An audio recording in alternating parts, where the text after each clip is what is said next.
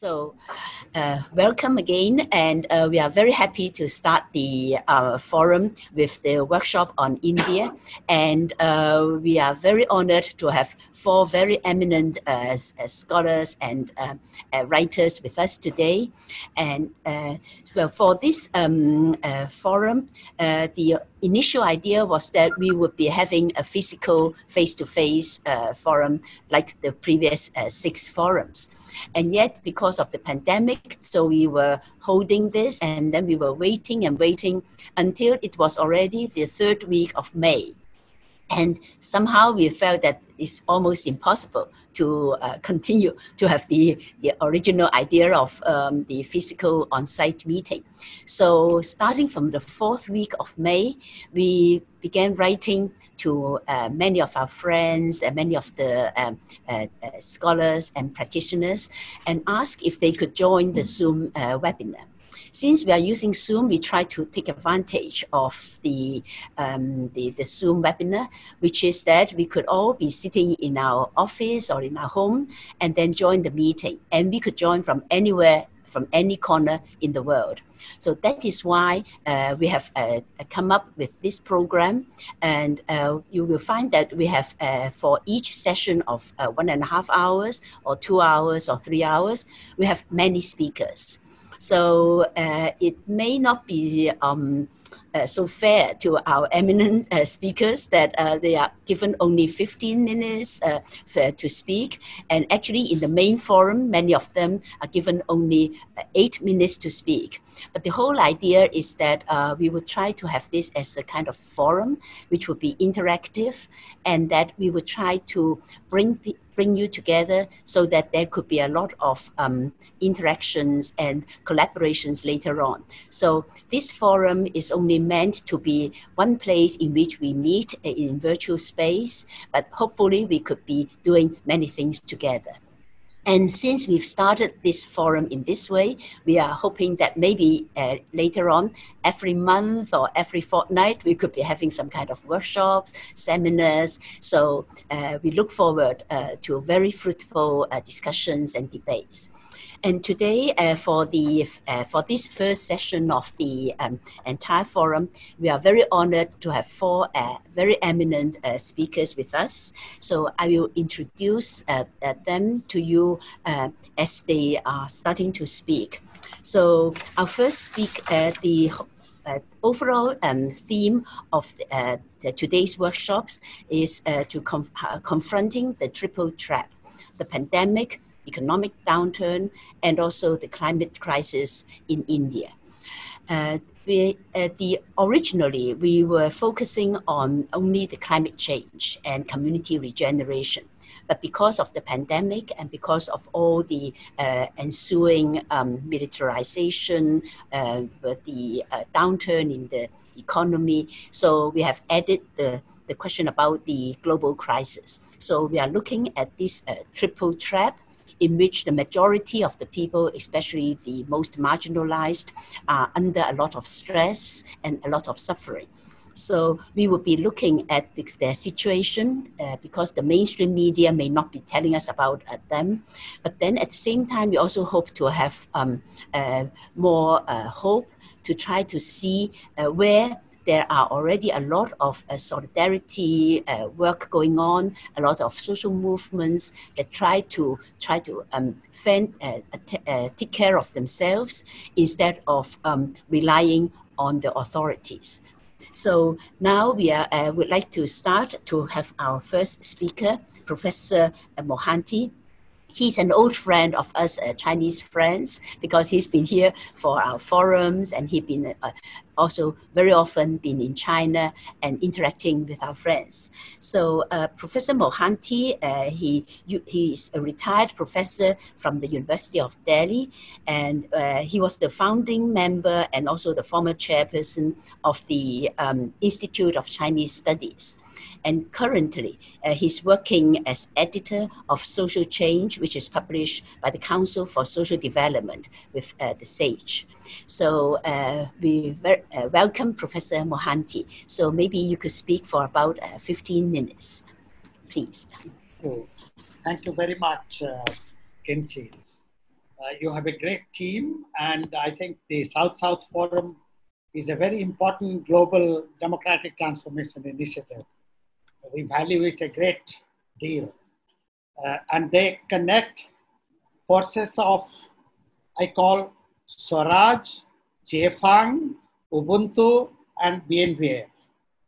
That is, self-determination, self-realization, liberation, mutual interdependence as a principle of existence, and nature-human integral unity, BNVA, the Latin American continent.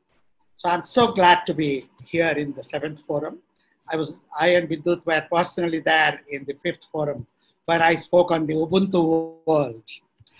Okay, I think this pandemic has brought out very serious fault lines in our world, and we have to focus on them wherever we are, whatever we are talking about. And they are visible in India, China, US, Europe, globally actually. I mean, because of paucity of time, I will only identify them. I think the first fault line is the rising inequalities. Last few years, there has been some talk about them, but no policy response to reducing income groups, regional disparities, all kinds of disparities, gender disparities, and so on. And the second is the decline in publicness, state commitment, community commitment, society's commitment to our common problems, particularly problems of the marginalized. And that came out so clearly during the pandemic. No public commitment, state investment in public infrastructure, public health, universal health care, education, etc. And the third is decline of democracy, over-centralization all over the world. Emergence of demagogic leaders taking advantage of the pandemic crisis and carrying out their personal agenda, imposing through what I call disaster mobilization, several initiatives. We see this in all countries and especially in India. Now, in India, the pandemic, and I'm talking from Delhi, where already the rising curve is very much continuing. The last 3 days, there is a slight, stagnation or even decline in the total number, but it has crossed 100,000 in Delhi, and in India more than 700,000, close to 800,000. In India, 20,000 plus deaths already, and so on. The only silver lining is because of the large country and the some factors, other structural factors, the death rate is low somewhat at the moment, but we have not seen the peak yet. So, and it is the third largest in terms of the pandemic infections. Now, the lockdown, which was imposed on the 24th of March with 4-hour notice, created havoc for the poor, particularly for labor, particularly for migrant labor. And today, I think the first thing we have to remember, and this has been not only in India, the unorganized sector workers in China, in US, in Europe, everywhere, and now we are seeing in Brazil, everywhere they have been the worst affected. And in India, this is most evident. And today the crisis in India is as much the health crisis as the labor crisis, particularly migrant labor crisis. And at least 140 million migrant labor were affected. And if they have a family of 4 or 5, you can imagine 500, 600 million people, almost half the Indian population has been suffering under the pandemic because of the lockdown, the way it was implemented, and it has caused more serious crises. So it has created livelihood hazards, and that is my second point. The livelihood crisis is evident in so many ways. Already there was an economic downturn before the pandemic, And that has been accentuated. There is going to be a negative growth rate, at least -2, but it may be more. -2%, it may be more. But the hunger, starvation cases have increased so badly. And we see, well, there is an estimate that at least 200 people have died on hunger and starvation. At least 700 people have died en route to home, from their places of work, from cities. And the statistical system, as far as labor is concerned, and particularly on migrant labor, is very fragile, very weak, very unreliable. And therefore, labor is neglected. It is an invisible factor in the neoliberal, in the capitalist era as a whole, and neoliberal capitalist era particularly. Now, 3 months later came the package. And what kind of package for migrant labor? A kind of a subsistence support for 125 days package just before, because the Bihar elections are coming up in October. So Bihar and UP, they were the targets of propaganda. And we have been demanding, all the economists and democratic parties, opposition have been demanding direct support, mobile ration card all over the country, and no card should be needed for giving ration, an adequate ration. That has not been granted. Manrega, there has been an increase, but the increase even of 40,000 crore is still very marginal. And most of the people who went back, they are skilled laborers. They can't work. They are not prepared to work on Manrega kind of construction work, earth work, and so on. And so they are used the unemployed. Unemployment, destitution, livelihood crisis is the major effect. This is a structural characteristic of economies like India suffering from neoliberal growth, but that has come to the open in most significant way. But the third dimension, the political dimension, is equally disturbing. The authoritarian impetus. We already had so many authoritarian measures. Kashmir, autonomy was snatched away in August, 5th of August, constitutional amendment, so-called, without consulting, according to the constitutional provision, the people of Kashmir, Jammu and Kashmir, and turning the state into a union territory, 2 union territories, Jammu and Kashmir and Ladakh. Then came the triple talaq. Then the CAA, Citizenship Amendment Act, which is an anti-Muslim legislation, which completely overturned the foundational values in the preamble of Indian Constitution. And then on this issue, the whole country had seen many demonstrations. And that is when the Delhi riots were engineered by the RSS and BJP activists against the Muslims. And then came the pandemic. So already the authoritarian communal wave was going on, Hindu nationalist wave, and I don't have time to talk about the lynching and all that of Muslims and Dalits that was taking place already before. And therefore, pandemic has actually accentuated this authoritarian politics. And you have the Prime Minister addressing the nation and asking everybody to follow. And taking advantage of this crisis, so many labor rights were restricted. UP, Madhya Pradesh, the BJP states, many of them, they have now liberalized labor laws and abolished many of the safeguards which were existing in legislations.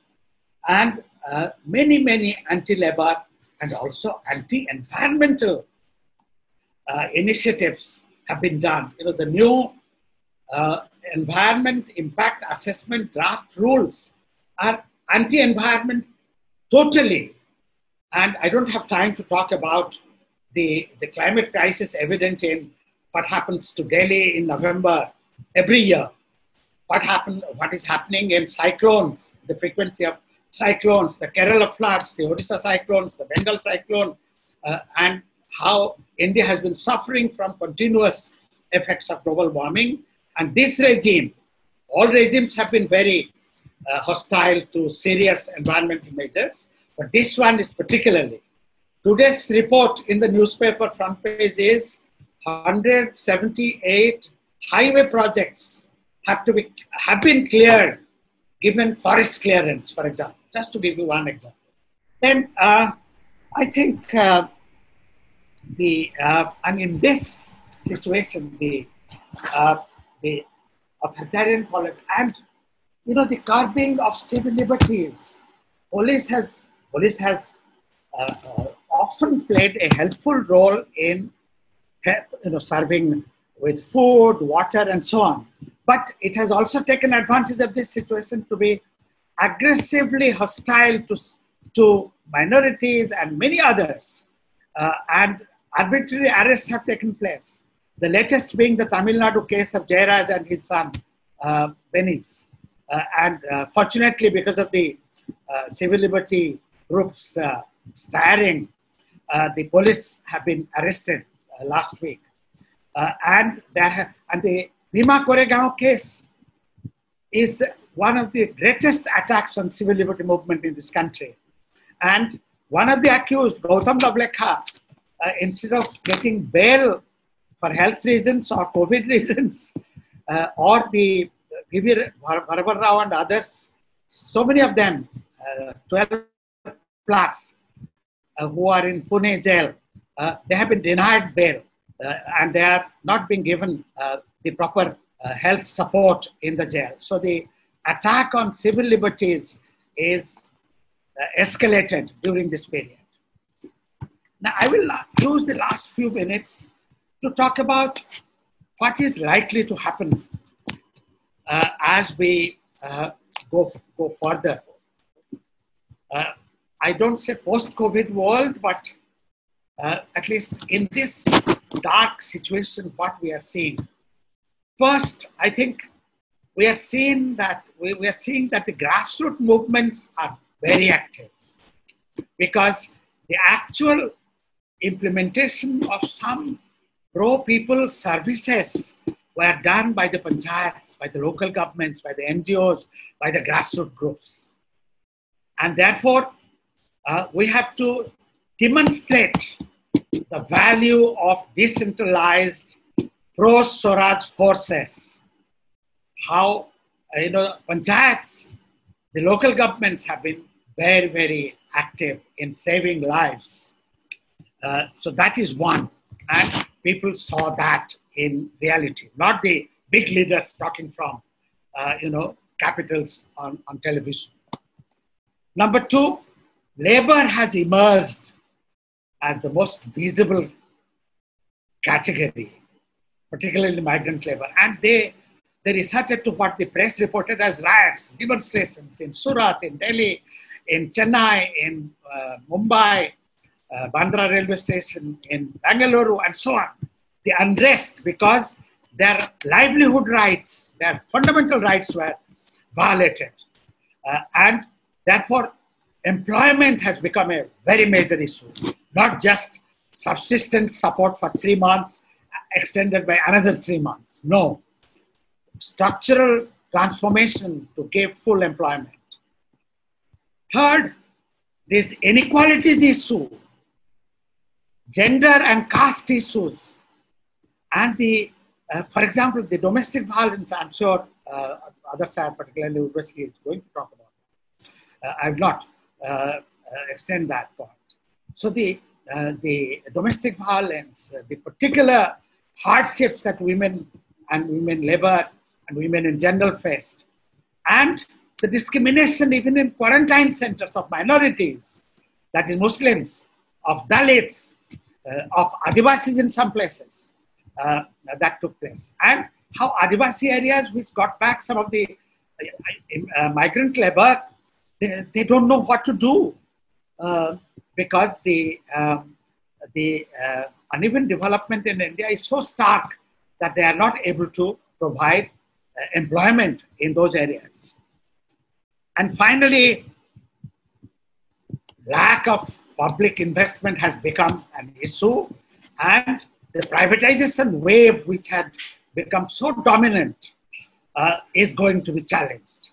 Therefore, the post-COVID, in fact, right now, these issues, and this should be part of the agenda of the SSF globally, that we have to highlight the rising inequalities issues, what we should do about it, highlight how important is democracy and civil liberties and decentralized participatory democracy, and how important is sustainability as a value. Therefore, COVID crisis gives us a big challenge and some opportunities, some hope. Thank you. Thank you very much, Professor Mohanty. So we will come back later to more discussions about some of the issues you raised. Now we would like to invite Professor Anuradha CHENOY to speak. Professor CHENOY is Dean of the School of International Studies of Jawaharlal Nehru University in Delhi. So she has been the chairperson and area studies director in the Center for Russian and Central Asian Studies said earlier. She has written many books, monographs, and articles, and you could go onto the Global University website to look at her works. She has also been done short-term consultancies with the International Committee of the Red Cross, with UNESCO, Action Aid International, UN Women, and UN Peacekeepers. So, Professor CHENOY, please. Thank you, Kinchi and SSF. I'm delighted to be here and delighted with the panel, who are all friends. And in a sense, Professor Mohanty has given a broad overview, and I completely agree with him. So some of my points might be repetitive, but I will flesh out what he argued, because our argument is very similar. Now, I think that this triple trap in India is actually a crisis to the power of N, because it's not just on an economic downturn and a climate crisis, but it's also a crisis of governance, of the fragility of democracy itself, and the surfacing of a deep national security state, which has risen to the top. And so India, the Indian state, like the 40 other majoritarian illiberal democracies with right-wing populist leadership, has used the pandemic as an opportunity to amplify a medical crisis as an emergency in order to increase their control over citizens and expand their influence in both domestic, regional, and international spheres. So this crisis, really what you call the triple trap, it can also be called a humanitarian or a systemic crisis, with coincides with the dual impact of neoliberal capitalism and a militarized globalism.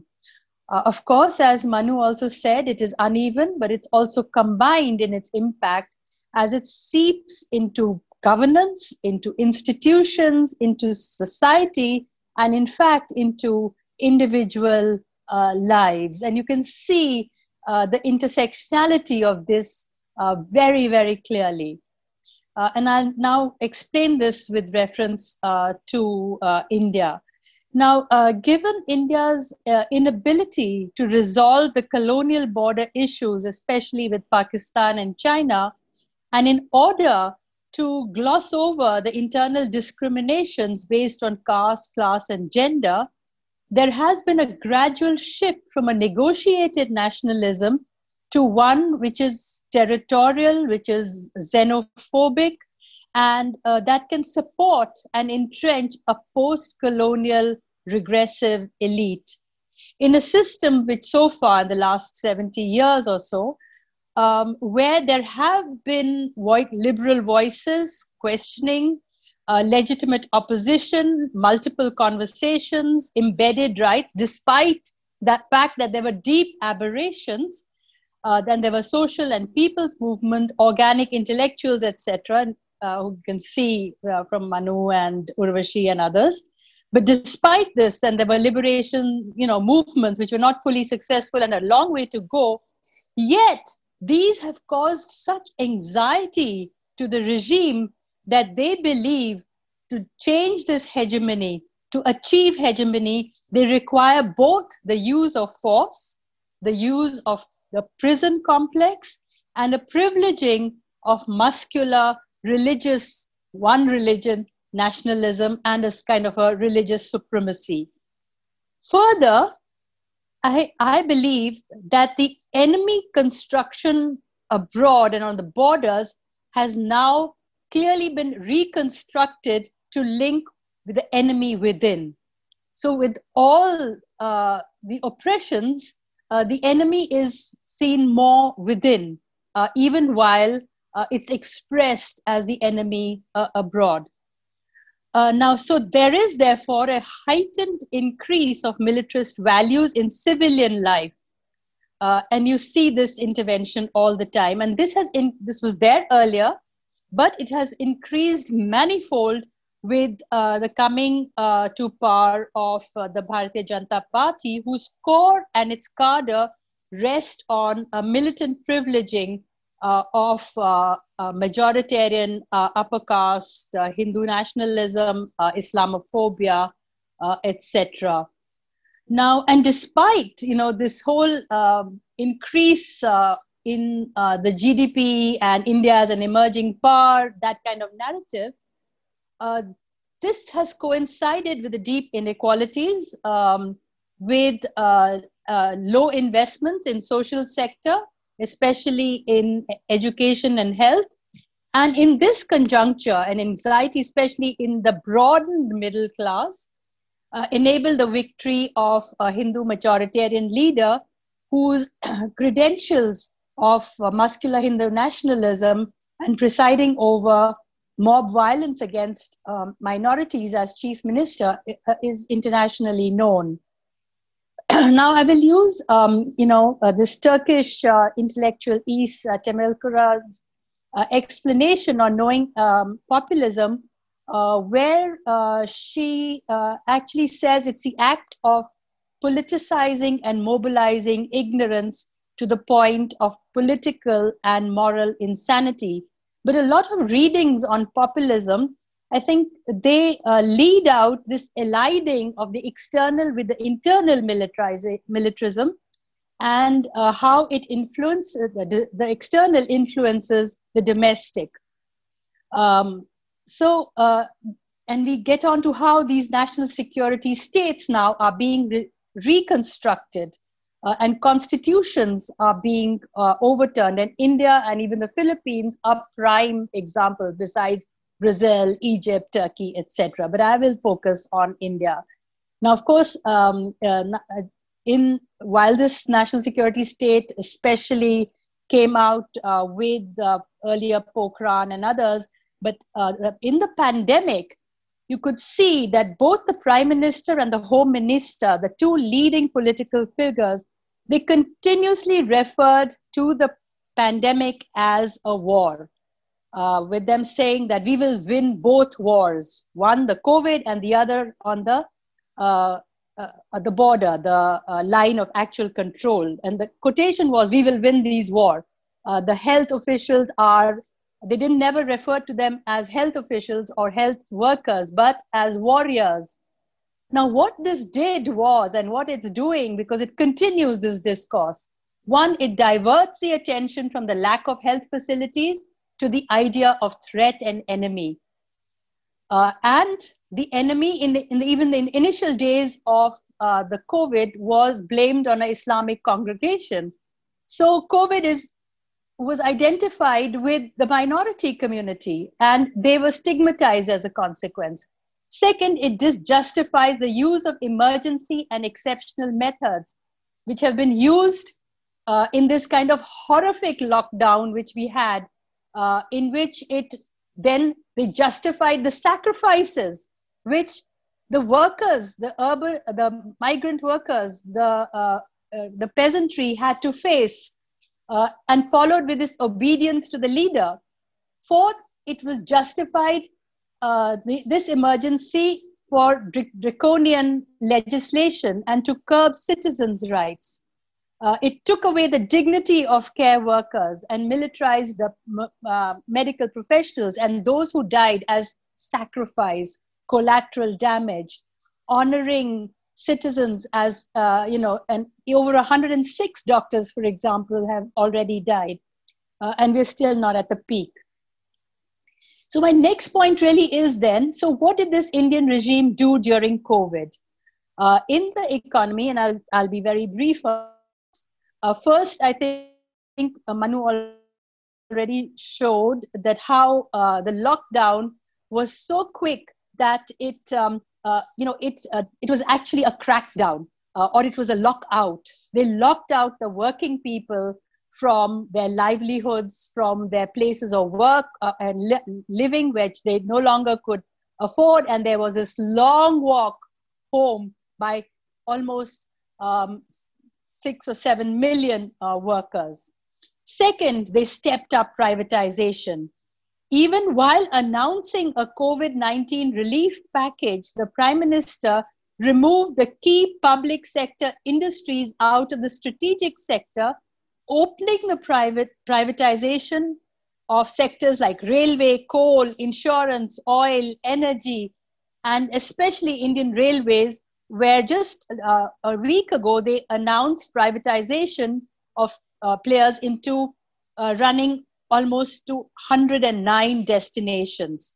Second, they diluted the hard-won labor laws in favor of corporates. You can see that, and I'll give a reference when this paper is put up. 100 years work of the trade union has gone backwards. Third, they monetized land. They made it much easier for land to be alienated and transferred it from the small farmer to the corporates and for mining.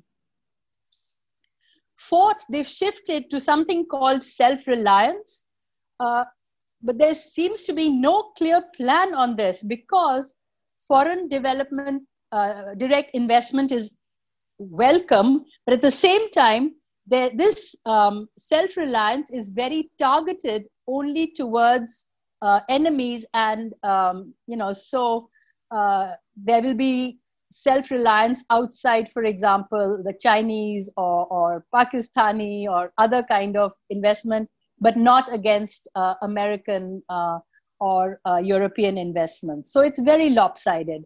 And then, of course, the defense budgets continue to increase. And so now defense accounts for 11% of India's overall expenditures, whereas health, for example, accounts for only 2%. And while there are some so-called packages, these are basically assistance and aid packages. Now about environment, there have been 2 or 3 horrifying steps during COVID. One is that the government notified the draft environmental impact assessment, in which all future projects sideline the precautionary measurements and the principles. And there are very few fines for any violations, which were much harsher earlier. So prior to today, environmental clearance was given to 191 projects, especially on coal, to the extent that even the UN Secretary General Guterres said that what does coal have, he said it obliquely, but he said, what does coal have to do with the COVID relief package? Because 41 coal mines were given clearance, and some of them in sanctuaries. Oil sanctuary and oil excavation mining was given in Assam, which goes across an elephant corridor. A wall was broken, and activists have really been yelling about it, but they're given very little space in our totally controlled crony media, which is often referred to in the alternate as the lapdog media, really. So these 41 auction of 41 coal blocks was initiated. And all activists who have analyzed these drafts say that there will be an undeterred and resulting massive rise in CHG emissions and other air pollutants. And these draft environmental laws will very negatively impact fisher folk, the indigenous communities, etc. Then on the national security, all this is building up to the national security state. These are aspects of it. The fact that the activists and environmentalists and the affected community were not even given an opportunity to protest, because all protest is almost banned. And it is, as one of our justices said, and our very famous legal luminary said, that it is not freedom of speech, actually, but freedom after speech. So there's a clamp down on our freedom after speech. After you speak, you will then have these first information reports and all kinds of harassment, different types of multiple types of harassment, which I think some of my co-panelists here might have also faced. Then, as far as defense and the borders and militarism, direct militarism is concerned, you could see recently the confrontation on the Sino-Indian border, the removal of Article 370 from Kashmir, which Manu already referred to. And in all this, the army chief is the one who's saying we should be self-reliant. Now, what does he have to do with economics? It's the first time that the army chief has actually intervened in making a statement on the economy in India, which is very different to Pakistan, Egypt, Turkey, etc. So you can see how militarism is gradually but surely creeping in. And with this excuse, there has been such a crackdown on civil rights activists, on human rights defenders, especially very hard on intellectuals, on students, on academics, and young idealist students, young women students. And I think Urvashi will talk about the Pinjara Tod, this group particularly, so I won't deal into it, but these are two of my own students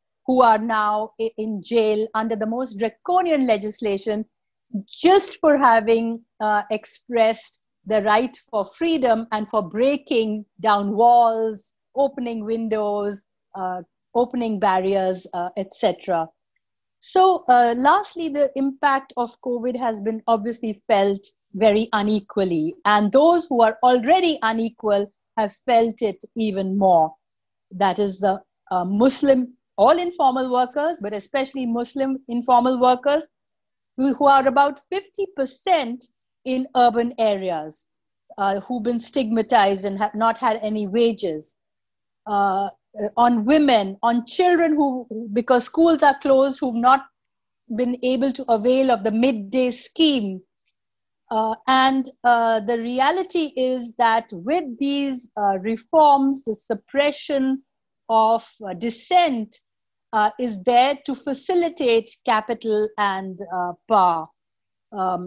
And I think my last 1.5 points is, I think I'd like to quote my colleague and friend, Professor Amit Bahaduri, who said that the role of the state needs to be neutral, which should act fair like an umpire between capital and labor, between power and dissent. But in India, this neutrality has totally been lost, and the state is totally on the side of capital, on the side of oppression, on the side of the military rights, etc. And lastly, my last point is the resistance which is still coming from civil society, from sections of the academia, even while some have gone along, as in every state, with the regime, even from sections of the judiciary. But sadly, the opposition remains weak and fragmented and uneven. But I think people are watching. And even while there is this dark side of the pandemic, there is that glimmer of hope in the background. And I'll end here. Thank you very much. Thank you so much, Professor CHENOY. So now we would like to invite Professor Arindam BANERJEE from the Ambedkar University of Delhi. So Professor BANERJEE has also been in Hong Kong, and we have had very interesting discussions. He's also participated in the survey of 7 emerging countries that we've been doing since 2011. So Professor BANERJEE, he's currently teaching economics in the Ambedkar University in Delhi, and his doctoral thesis was on peasant classes in the context of an agrarian crisis in India. And his research interests are in agrarian relations, hunger and poverty, colonialism, and development of capitalism. So now, over to you. Yeah, thank you, Kinchi, for inviting me to present my views in this very interesting forum that you are organizing at a very crucial time as well. I'll kind of largely focus on what has happened to the Indian economy in the midst of this pandemic. We need to note that as far as the Indian economy is concerned, a slowdown was already there in the pre-COVID period. The Indian economy for the last financial year, the GDP growth was around 4.2%, which is which is much lower than growth rates that has been experienced over let's say in the last 1.5 decades. Largely, one can identify 3 different processes, longer processes, which had led to this economic slowdown even before the pandemic hit the world. One, there was a significant crisis in the banking sector, particularly with higher levels of non-performing assets, non-repayment of loans, largely by the business houses. This was exacerbated by the non-banking financial corporations crisis, where toxic assets emerged with certain financial scams. And this was leading to a certain trust deficit in the economy already. Investments not happening at the rate as one would desire. The other 2 processes are much more longer term processes which have led to this economic slowdown. One is the long process that we have witnessed in the neoliberal era, the era of neoliberal reforms, of labor cheapening, particularly something which is indicated by the decline in the wage share, a significant decline in the wage share, to the extent that today in the manufacturing sector in India, out of every 100 rupees of value added that is generated, only around 1.8 rupees go to labor. The third process is about the agrarian crisis, where a large section of the farmers, particularly small and medium farmers, have been small, marginal and medium farmers, which constitute around more than 80% of the farming community, have been witnessing a decline in farm incomes due to a multiplicity of reasons, including the fact that they have been subjected to rising indebtedness with repeated price crashes, intermittent price crashes of agricultural products. and the condition of agricultural labor, consequently, whose wages have also not increased for a very long period of time, except for a gap of, or a period, small period of 4 to 5 years after the National Rural Employment Guarantee Act was introduced. There was some wage adjustment, real wages increased, but real wages have again been declining for the last, say, at least from 2013 onwards, or they are stagnant. Now, these two processes, the cheapening of labor and the agrarian crisis, has led to a significant problem of aggregate demand in the economy. There's not enough demand for mass consumption goods. Industries are facing unutilized capacities. You even have news coming off, the biscuit companies not being able to sell their products and running at under their capacities.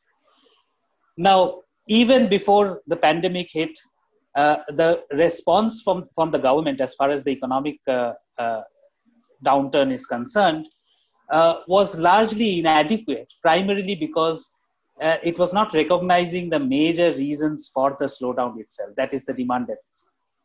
The major step that the government undertook was to undertake or implement a drastic cut in the corporate tax rates. And instead of reviving investments, what that has led to is a significant decline in the tax collections of the government. As for the last budget that was presented, of the total tax target for the last financial year, till at the end of 9 months, that is by December 2019, only around 56% of the tax had been collected. And of course, the latest figure shows that tax collections have been significantly less than what the targets were. So this is the economic situation with reduced capacity of the government, reduced economic growth, historically high unemployment rates, that India kind of entered the phase of the pandemic.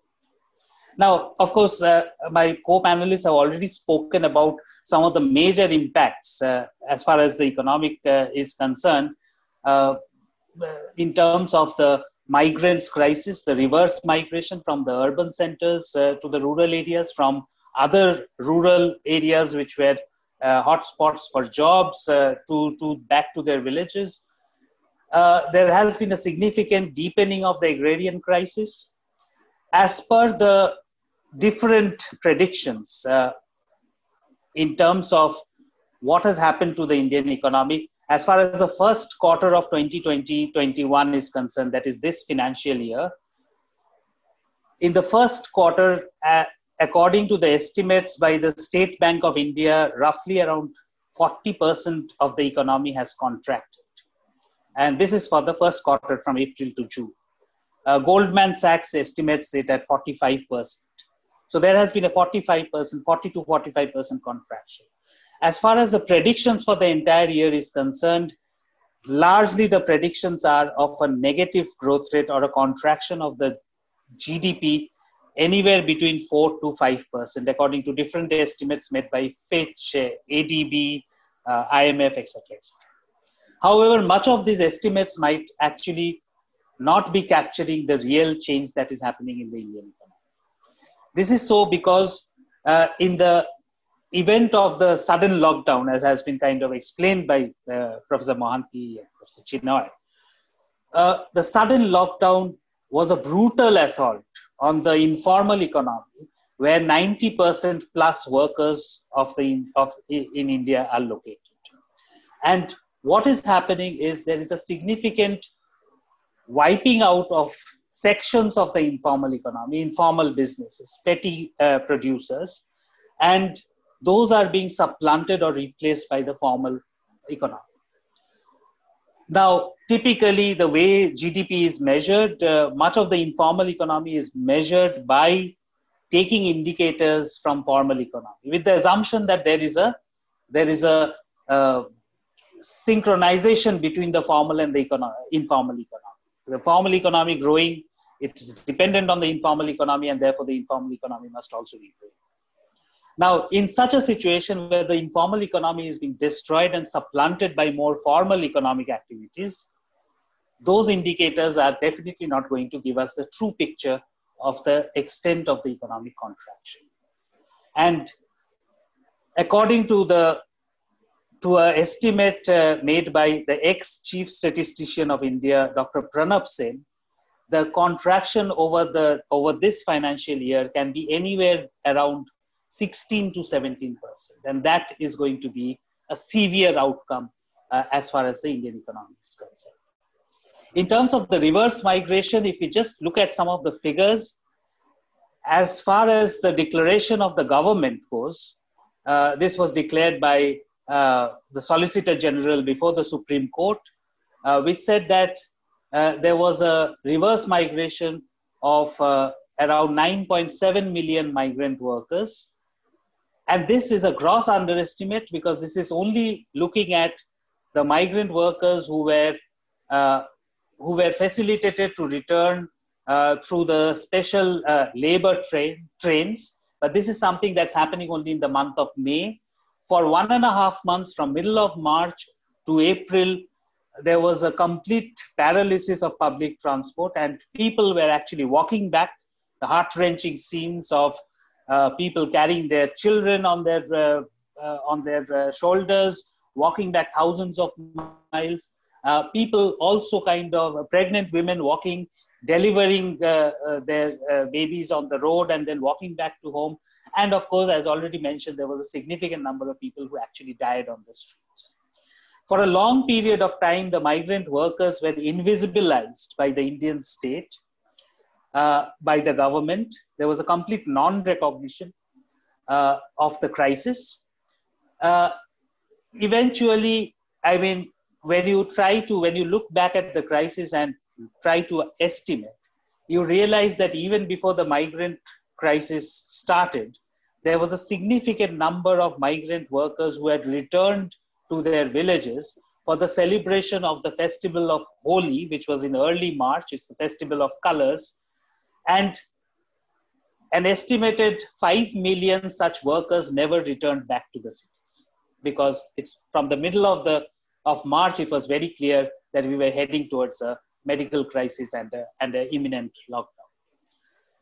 There aren't exact data of how many people walked on foot, but according to certain estimates made by scholars who work on migration, the figure could be anywhere between 10 to 20 million. So taking into account the people who returned by the labor trains, the people who had already come back and were unable to go back to their work sites in the urban areas, and those who walked back home, walked back thousands of miles on foot. Taking all of that, one can say that even a conservative estimate would tell us that between the months of April to June, anywhere between 25 to 30 million migrant workers returned back to their villages. Now, what is the implication of this? This is already 8 to 10% of the rural workforce. The pre-existing rural workforce, there has been an addition of 8 to 10% only in these 3 months. Now, assuming that the COVID curve peaks somewhere over the next 3 months, we are nowhere near the peak. Delhi and Bombay are currently, Maharashtra and Delhi are currently facing very high number of infections, but it's also rising in other places. So one can safely assume that India is not going to reach the peak anywhere before 3 months, which essentially means that any hope of economic recovery, and much of this economic recovery now depends on the mitigation of the fear that is there in urban areas across the economy of catching the infection and not getting adequate health care and succumbing to the infection. So workers are not going to return to the cities in large numbers, to the numbers in the order of which they have gone back to the villages, as long as the scare of the virus is there. In fact, they are more vulnerable. The poor working people are more vulnerable to the virus, given the woefully inadequate public health care that we have. And if you look at some of the rates at which private hospitals were charging till, of course, the government recently trying to regulate them. But there is great difficulty in terms of getting admission into private hospitals. There's a lot of money making and profit making that is happening.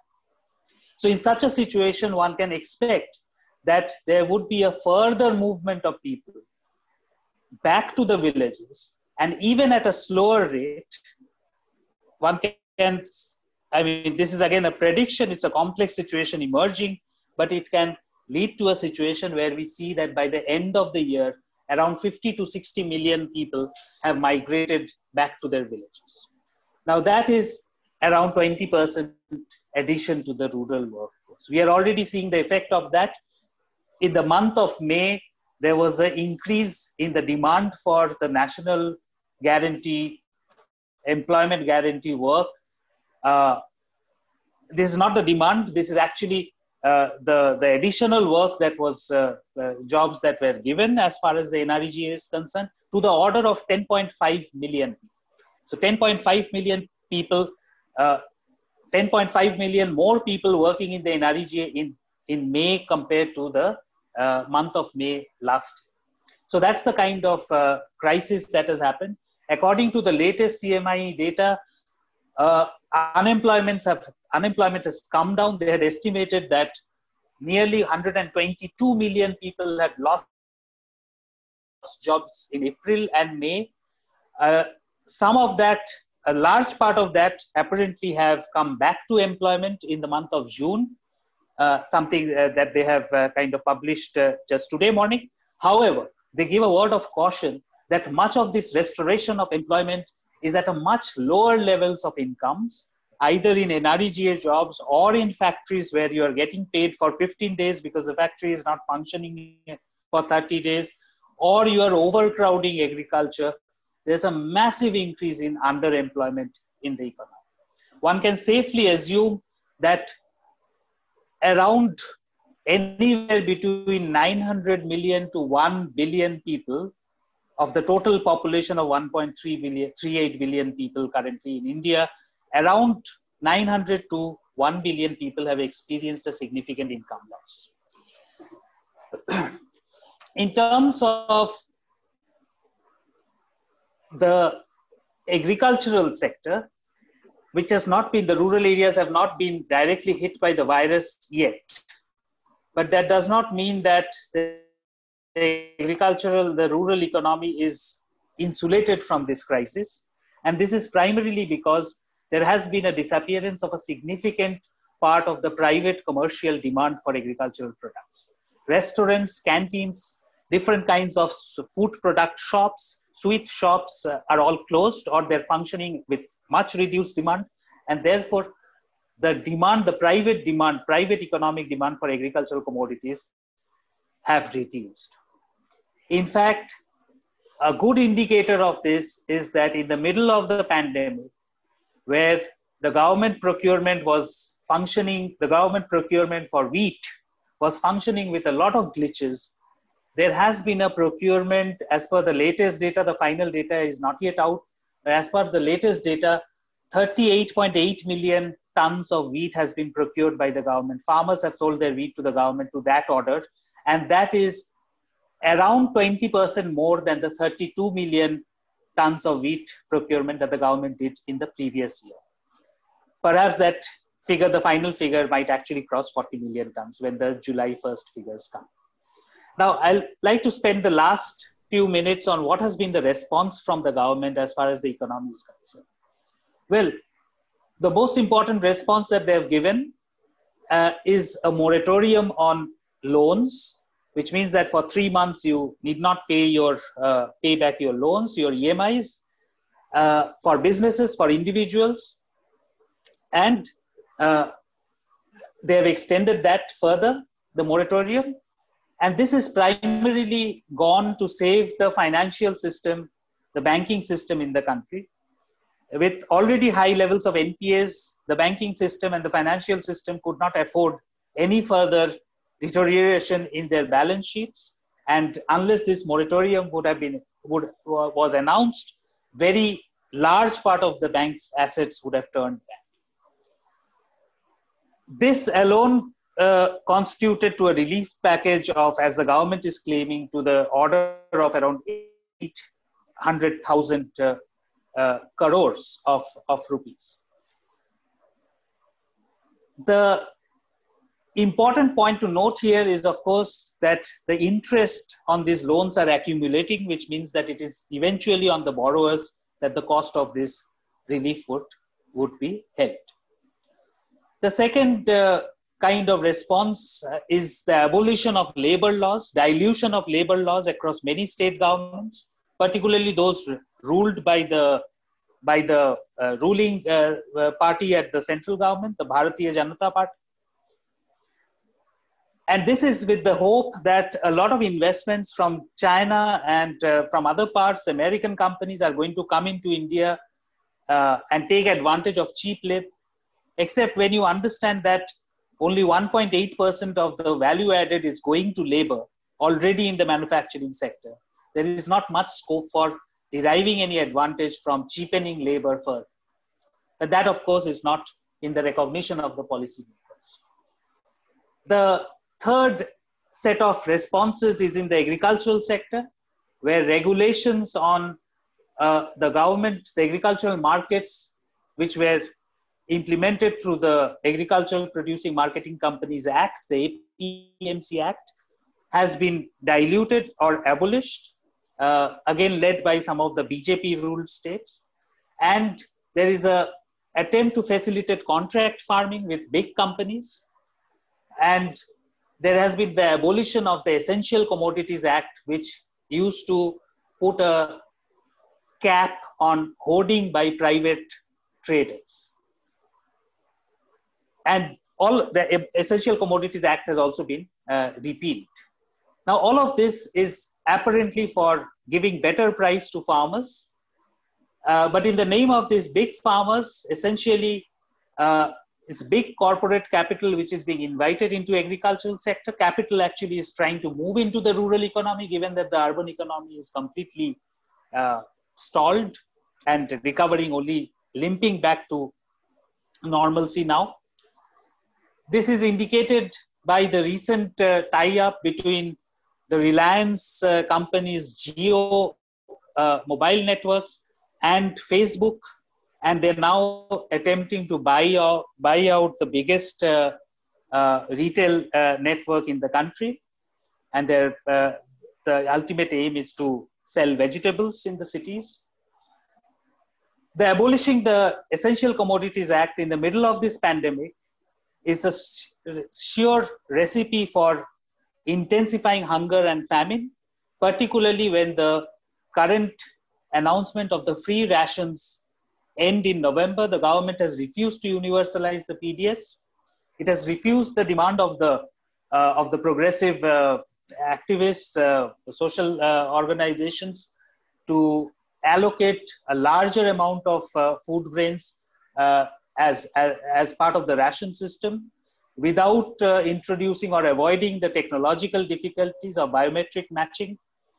There were suggestions of distributing rations to everybody who wants it using the indelible ink, something which the government has not agreed to. The irony of the situation is that with the large volumes of wheat procurement, the government, the Food Corporation of India currently holds stocks of around 97 million tons of food grains. And over the last 3 months, it has distributed anywhere between 19 million, anywhere around 18 to 19 million stocks of food grains, of which one must remember that as per the National Food Security Act, the government would have anyway distributed somewhere around 15 to 16 million tons of food grains in 3 months. So it has only additionally distributed around 3.5 to 4 million tons of food grains. Now, this is a clear reluctance to recognize the widespread situation of income losses and income deflation that large sections of the population have undergone. Final point, in terms of how one looks at these responses from the government, particularly, again, there has been some increase in the allocation for the NREGA work, some 40,000 crores, as Professor MOHANTY was mentioning. But that, again, would address anywhere around only 20% of the new job demand that has emerged in the rural areas. There is a demand for Urban Employment Guarantee Act, which the government is not paying heed to. In a sense, it seems that the apathy that the government and the ruling establishment, the bureaucracy has shown to the migrant workers, to the small marginal medium farmers, to the laborers in terms of abolishing the labor laws, taking away their hard-earned rights. It seems the capitalist class, the business class in India is not interested in preserving a reserve army of labor for better times. Rather, petty producers and the precarious casual labor are looked at as surplus, unwanted labor in the Indian economy and therefore in the Indian society. This is primarily the reason why there has been a significant reduction of democratic rights and democratic voices for people, particularly incarcerated, those who are fighting for informal labor and for the marginal farmers. It seems that the capitalist system in India today does not need this population, and they can go into a much higher levels of labor productivity. That is the reason why there has been this brutal and ruthless destruction of the informal labor. I think I'll stop there and we can discuss other concerns over the question and answer session. Thank you. Thank you very much, Arindam. Thank you. So Arindam has focused on the plight of the migrant workers and especially on in the rural scene. And now we would like to invite Urvashi Butalia to talk about, to focus on the question of women and gender.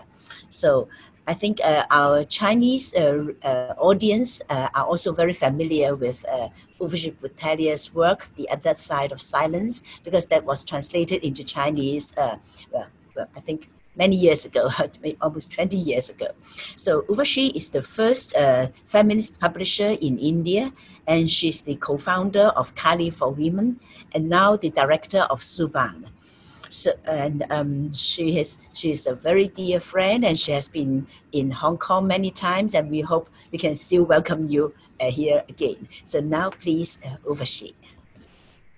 Okay. Yes. Thank you. Thank you so much, Kinchi, and thank you all for inviting me, and thank you to your team for organizing this amazing conference spread over many days. So as you said, I'm going to focus on women specifically, and I will jump straight into it in the interest of time. I just wanted to say that Kinchi mentioned my book translated into Chinese. The Chinese translation was the very first translation, and it was Kinchi and her group of students who got together and not only translated it, but also had it published. So many thanks for that. So the speakers before me have actually pointed to a lot of things and laid the context. What I want to start with is a story. In India, when the first phase of the lockdown began, a group of women activists wrote a detailed letter to the Chief Minister of Delhi. They advised him of their concerns about how women would fare during the pandemic and the lockdown. They suggested what the state needed to do to ensure that women's rights were not abrogated, and asked that the state take note of the experiences of women in previous disasters and draw on those to put in place a policy and a budget, and on the basis of those to take action. And they recommended a number of very specific actions. While the immediate context of the letter was the pandemic, there was another key reason that dictated it, and the previous speakers have all pointed to that. The pandemic and lockdown put an end to a series of unique protests against the new citizenship law which the government had brought in, and these protests had taken place across the country. And everywhere consistently, women had been in the lead of the protests, and what was at stake was their rights as citizens of India. So similarly, once the pandemic hit, there was a very strong fear that the hard-fought gains of the women's movement would be lost. And this did in fact happen, as I will describe in a minute. Predictably, of course, the state took no notice of the women's letter, but everything the women had pointed to actually happened. Levels of domestic violence went up exponentially as women and men and children remained locked in small homes 24/7. Because all response services such as helplines, counseling, police action were suspended in order to deal with the medical emergency, women had nowhere to go to complain. Before the lockdown, even if response services did not work, some relief was available in being able to share your pain with other women in the community. But now the community had all but been destroyed and there was no public sphere where communities could thrive. So women had no friends or neighbors to whom they could talk. As well, women in India are said to have only 38% of those who own cell phones are women, and women often do not have independent access. So even if they wanted to report, even if services had been somewhere available, how would they have done this? Who would they have talked to? Sexual and reproductive health services were more or less suspended, and even pregnant women had to run from pillar to post for the simple act of giving birth.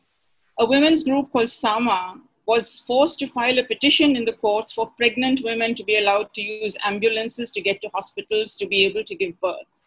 Abortion, a right that Indian women have had since 1971, was no longer available as it was not considered an essential service, pushing women who needed the service to turn to quacks and unsafe abortions. The supply of contraceptives was greatly reduced because manufacturing was shut down, as was international trade, and so raw materials, ingredients, etc. could not be secured. For example, India and China are tied at the hip in the production of contraceptives. India is one of the largest manufacturers of contraceptives in the world, and raw materials for these are purchased from China. So you can well imagine what happened to this. Match this circumstance with increased sexual activity inside households because of the lockdown, and you have a recipe for unwanted pregnancies, sexually transmitted diseases, and so on. Our health workers, 75% of them women, were particularly vulnerable. They were at risk, they were underpaid, they did not receive their salaries, they had to work long hours, they caught the illness, they died. In India, we have a system of different levels of women in care work. Close to the bottom are women called Asha workers, whose job it is to go from village to village to do surveys, to deliver food, rations, sanitary pads, etc., sometimes working a 16-hour day. During the COVID crisis, it was all of these women who, without protective equipment, had to do this work, which obviously put their lives at risk.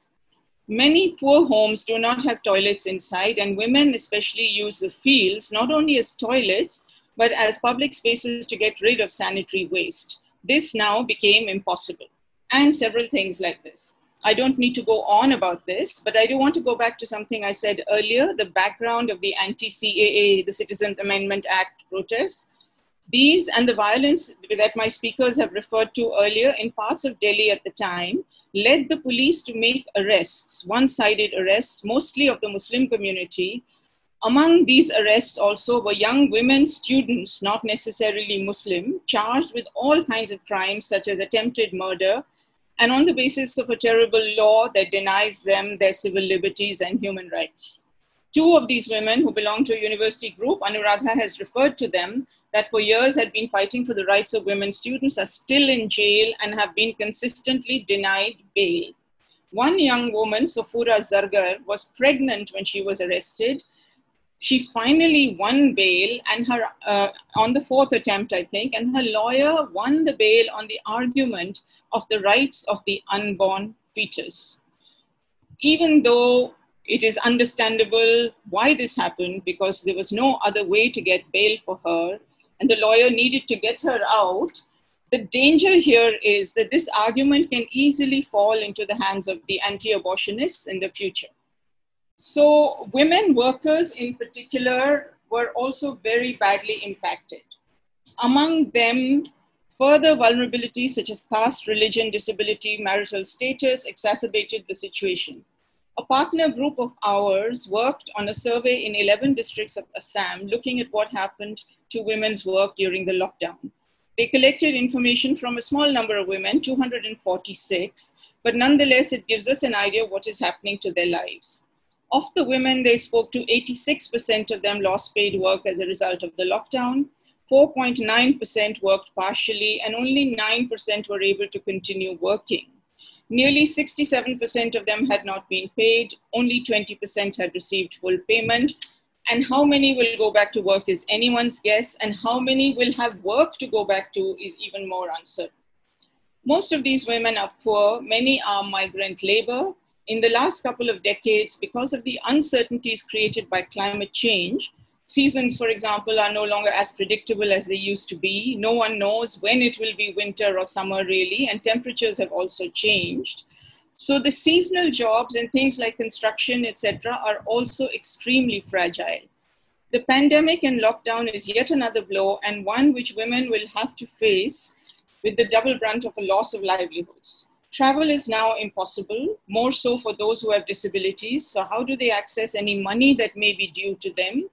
For the visually impaired, for example, touch is so important to make their way around in their lives that this is now impossible.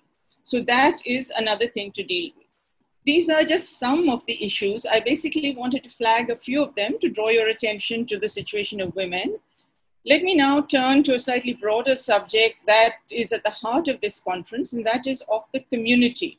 So it became clear during the lockdown that neither the state nor the corporate world, and previous speakers have talked, both upholders of capitalism, were in the least bit concerned about the working class and the poor, even less so about women. As you've heard, millions of workers were rendered jobless, they had to walk, etc. I won't go into that. It was at this time that one of the communities that is most reviled by the state and even by ordinary people came to the fore to help. And this was the NGOs and small political groups. They worked to provide relief, cash, clothes, and all of this while the state sat on millions of tons of food grains that they could easily have distributed.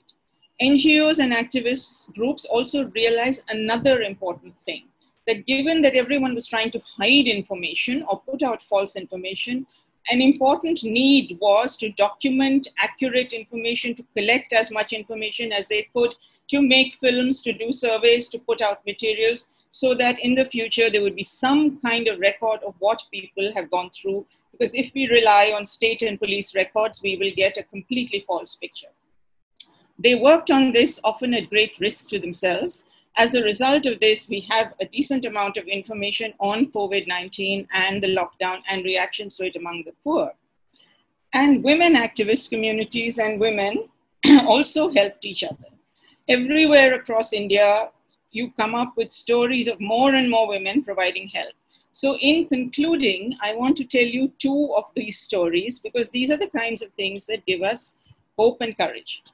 One, the first story is about a letter that women's groups from India wrote. And when I started, I talked about a letter. That was a letter to the Chief Minister of Delhi. This was a different letter. This was written to the heads of various departments at the universities of Harvard and Yale in the United States, because a number of scholars based in those universities had produced a study on India and on Indian women sex workers whose profession is very, very badly impacted by COVID and the lockdown.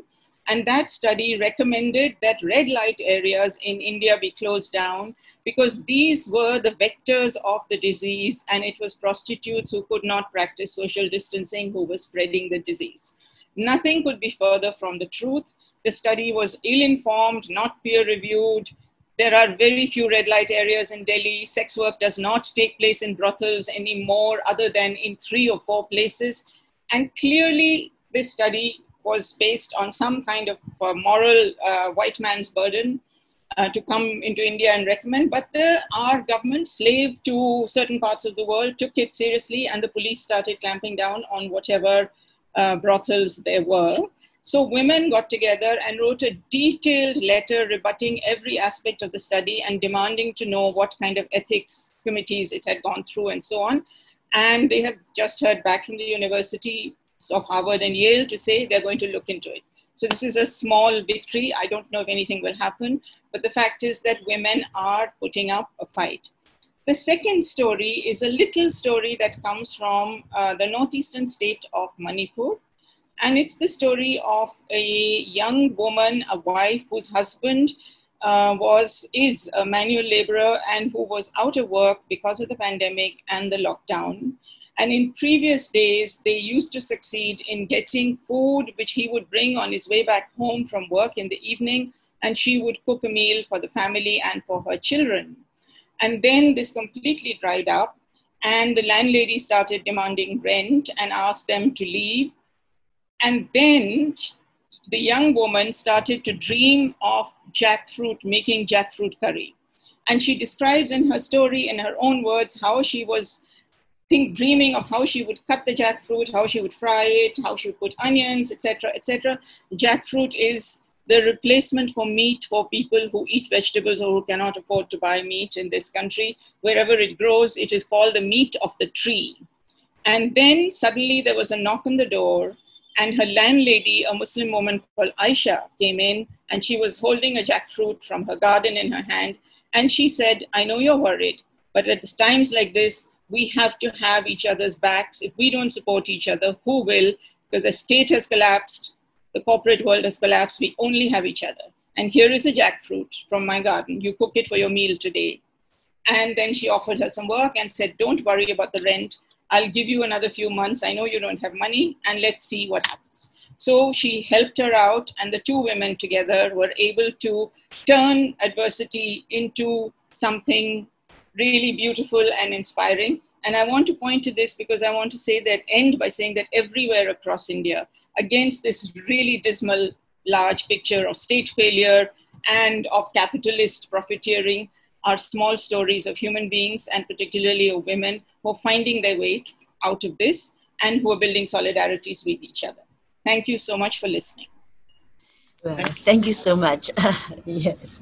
So now, well, we have scheduled this session for 1.5 hours, but then of course, if there are a lot of questions and a lot of discussions, we can extend it to up to 2 hours. So now I would like to invite some of our friends here to ask questions. So I can see that Gao Ming, she who teaches in Shanghai, she has a question. So maybe Gao Ming, you can just raise the question yourself.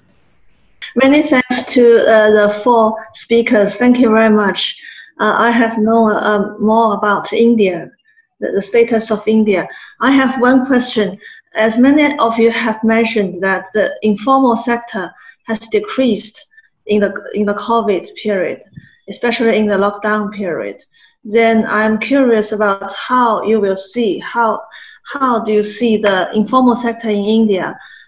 Do you mean that informal sector will do good to the economic status of the poor people? Or do you think that the informal sector need to, how to say, grade to more formal sector? This is my question. Thank you. Maybe we can hear a few more questions. And actually, the panelists, you can also ask each other questions or make comments. So actually, I've invited some of our friends to be panelists, so you can see more names on the screen. But then for those of you who are among the attendees, please also raise your hand. You have a raise hand a function there, so you can raise hand and we can let you in, and then you could ask the questions. So, any questions? Actually, it doesn't mean that the informal sector has decreased. Informal sector reality has got exposed. We need more security for unorganized labor, and we had a whole commission in 2006. It's called the Committee, and those recommendations have not been implemented. There is a law for social welfare, but even that is not implemented. So it's not that informal sector labor is decreased. The plight of the migrant labor and many others, poor people who suffered even more. They suffer even in the ordinary situation, but now they suffered even more. And therefore, and you know that in the neoliberal economy, I think Arindam should speak more about it. In the neoliberal economy, the whole emphasis is on informalization. And the new labor laws also shrink the labor rights, and they push some of the security of the regular labor or organized labor into unorganized, uncertain, insecure labor.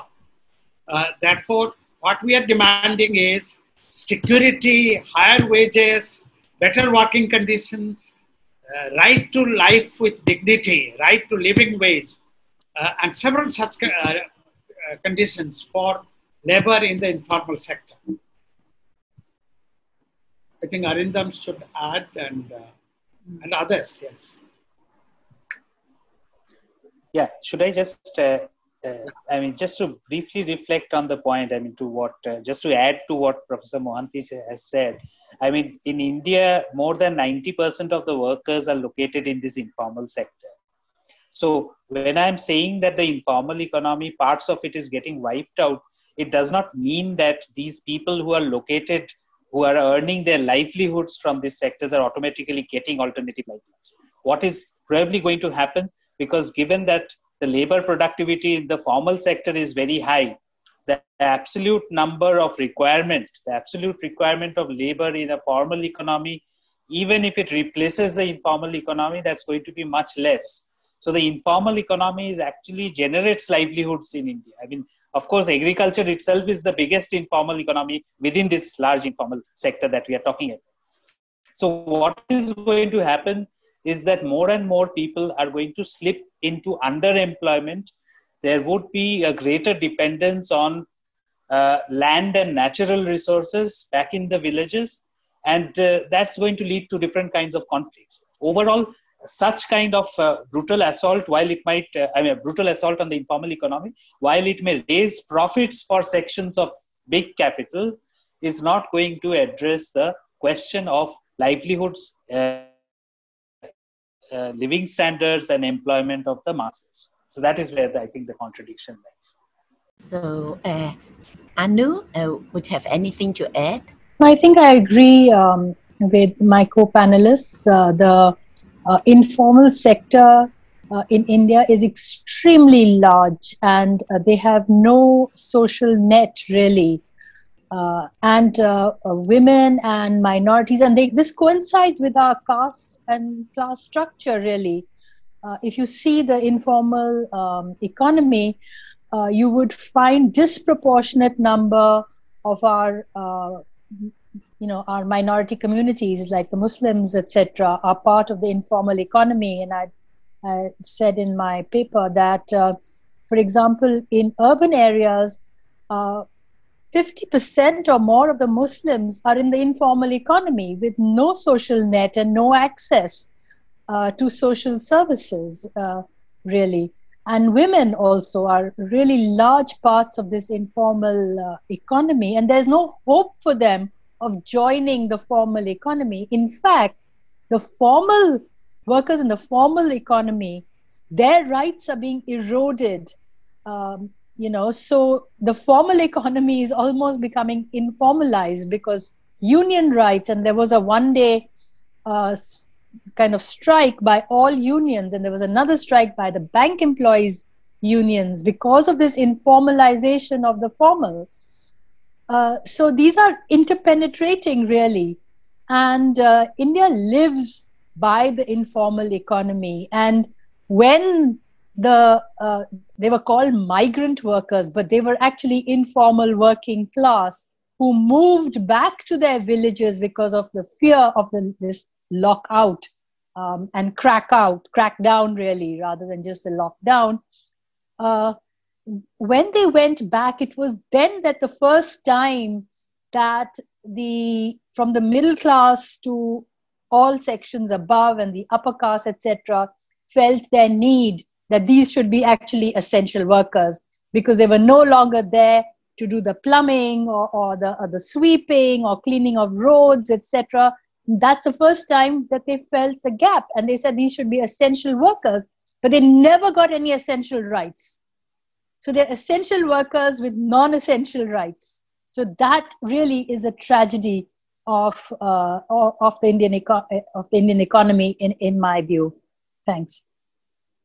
Well, thank you. So actually, we are supposed to end now, but then I think we are still receiving a lot of questions. But then because Urvashi will have to leave, Urvashi, actually, thank you so much for coming to this session.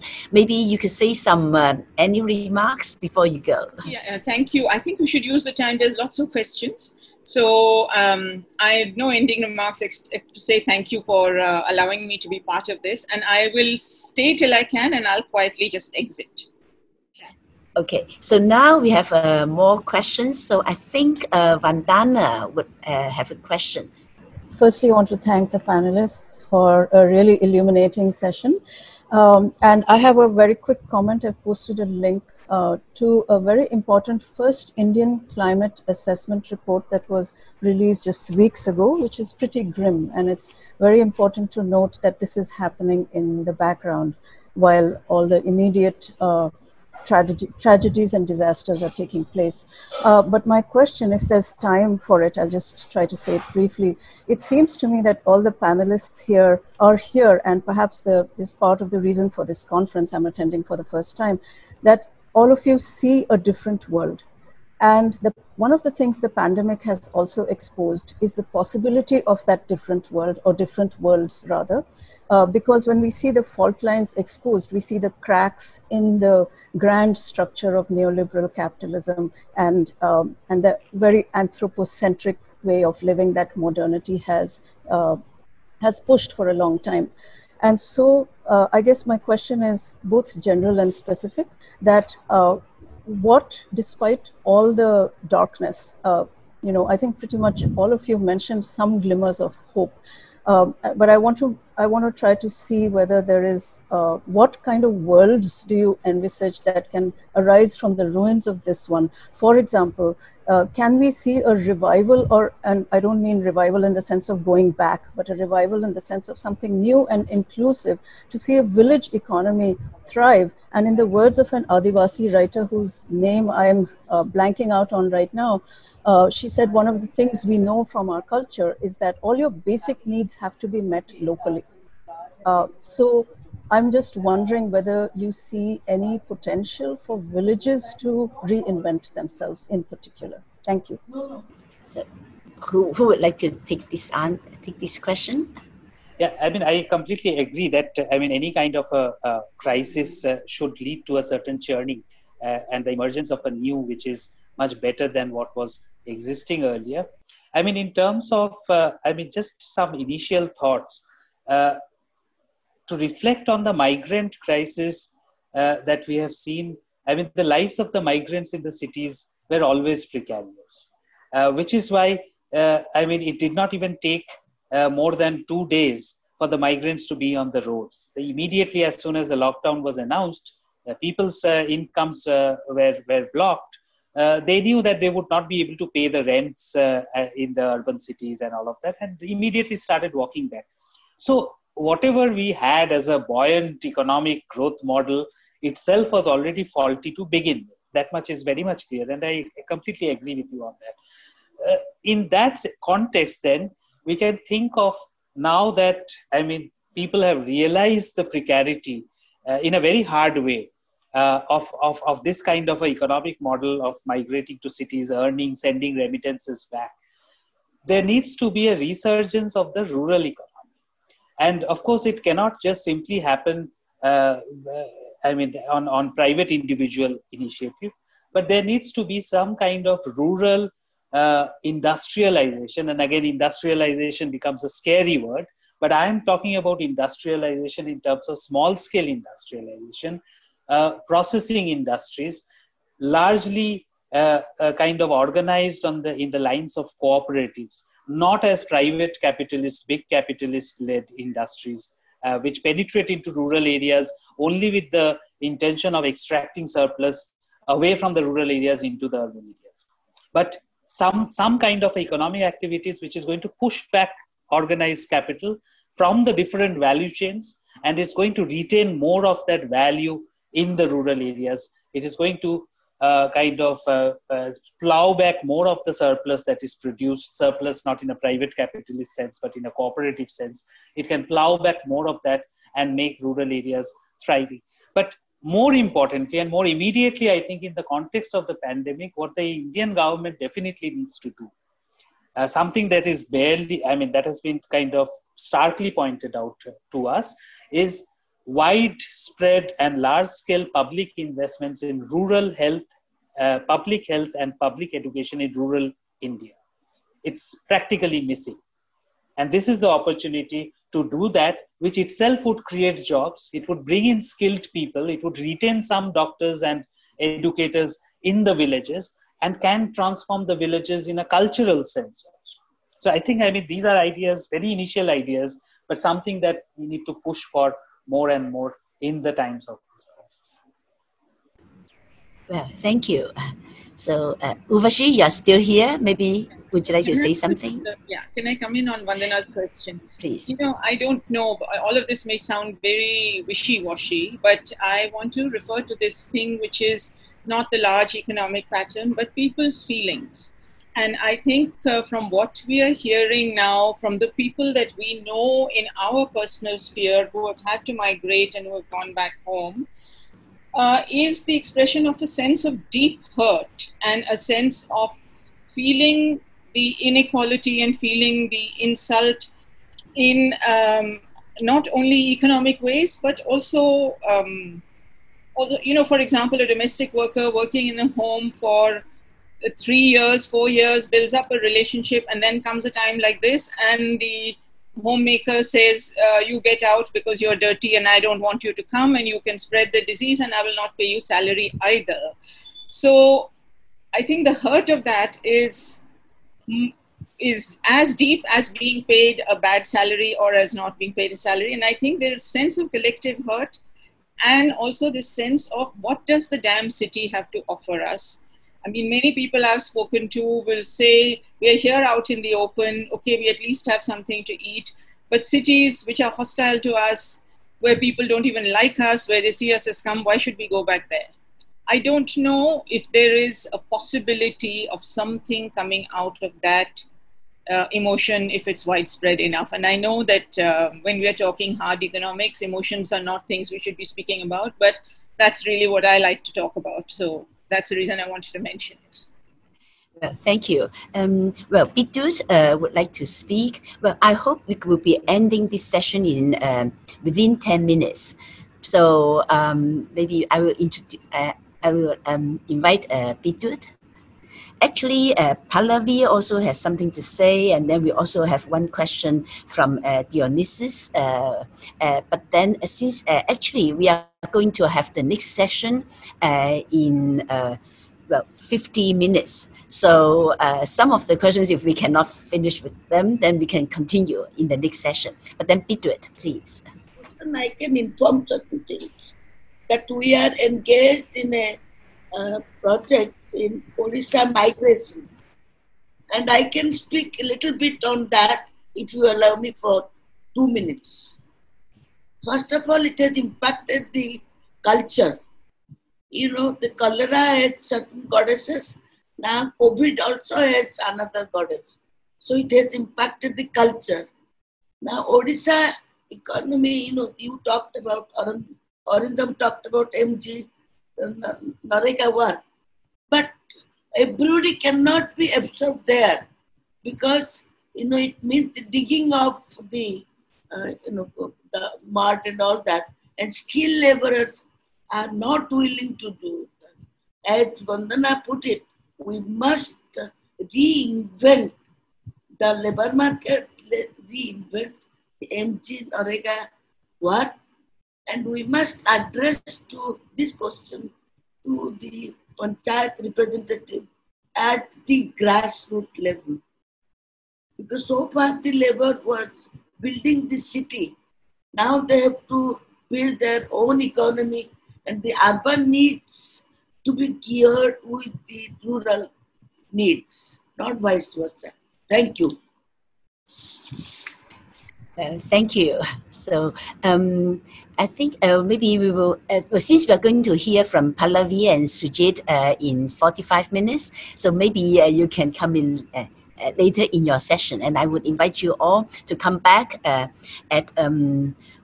it's 2 o'clock Hong Kong and Beijing time, and it 2 o'clock. Yes, Hong Kong and Beijing time, and that would be 11:30 a.m. Indian time. So we have one question from Dionysus. Maybe could you say your question? My question will be maybe to all the panelists, because I think the phenomena in India, which is I can say like a mobility crisis, because people died while they're moving really far away in a barefoot from the city to the rural area, and but this mostly people who are informal workers, or we can say like migrant workers. But on the other side, there are phenomena in US, which is people, mostly rich people, dominated the movement to the rural from the city while pandemic. So any panelist here can have some opinion against with this really contrast situation. Thank you. Yes. So since we are running out of time, could we have the speakers? Maybe you can just take 1 or 2 minutes to answer these questions, or say any final remarks. Yeah, because my iPad is running out of battery. I'll quickly address both the issues.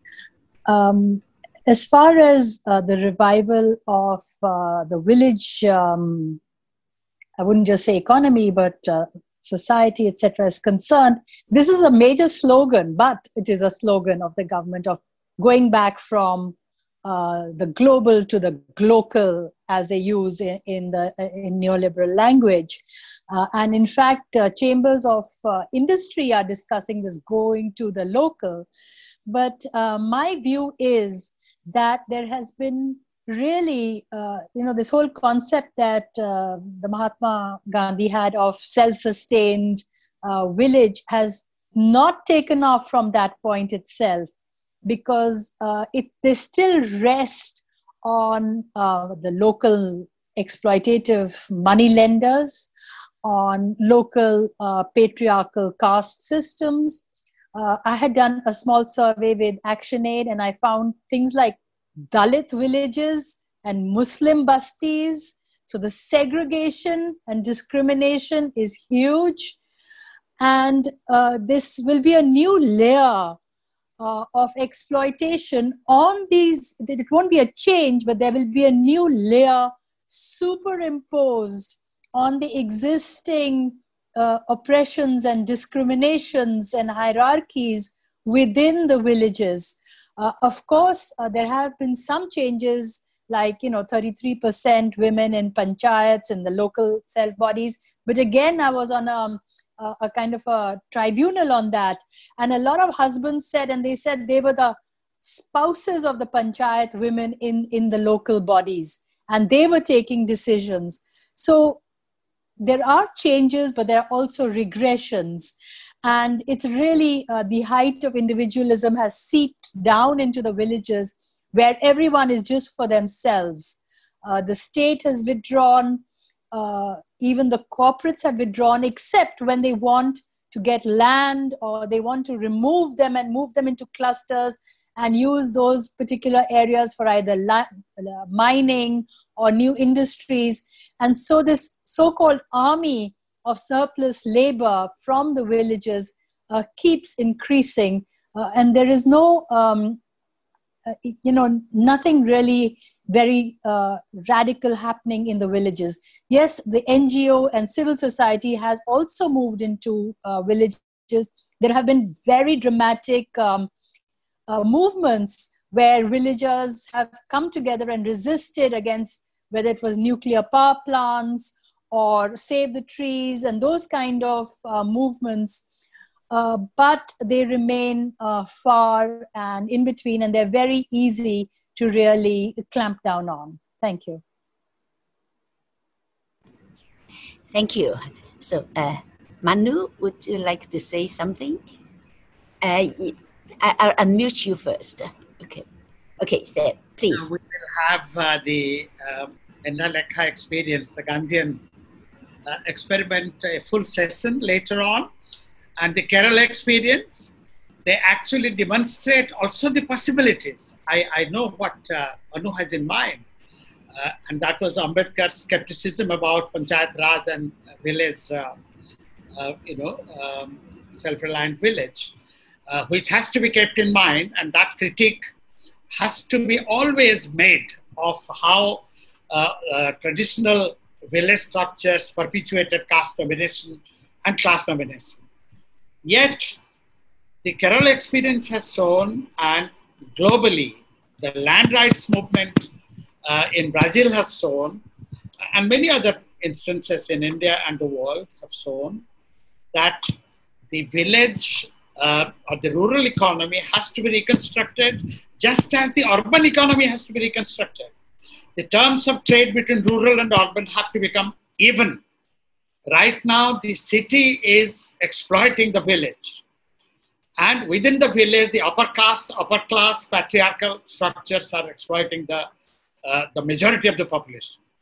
That is why how different structures of politics, economy, culture, and society have to be imagined and implemented. That is very important.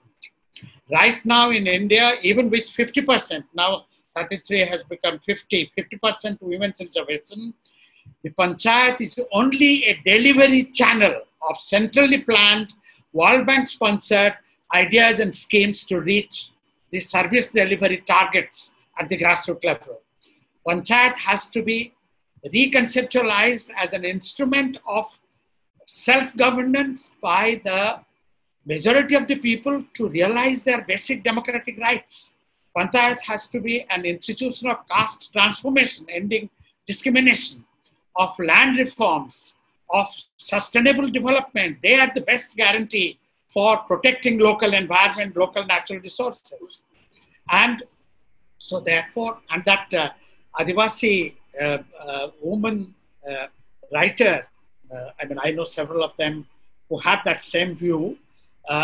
In other words, they are the protectors. The local people are the protectors of the local environment. Therefore, I think, the migrant labor return has occasioned a rethink that local economy in the rural area has to create enough employment opportunities so that the rural people then can have a negotiating power to go to the city on even and equitable terms in order that there is a mobility of livelihood, mobility of labor. Therefore, we need a complete reimagination of local political economy. Thank you. Thank you, Manu, so much. I think on this note, we will end this session. Please go to the Global University website, because on the reader, we have uploaded a lot of writings by the panelists. And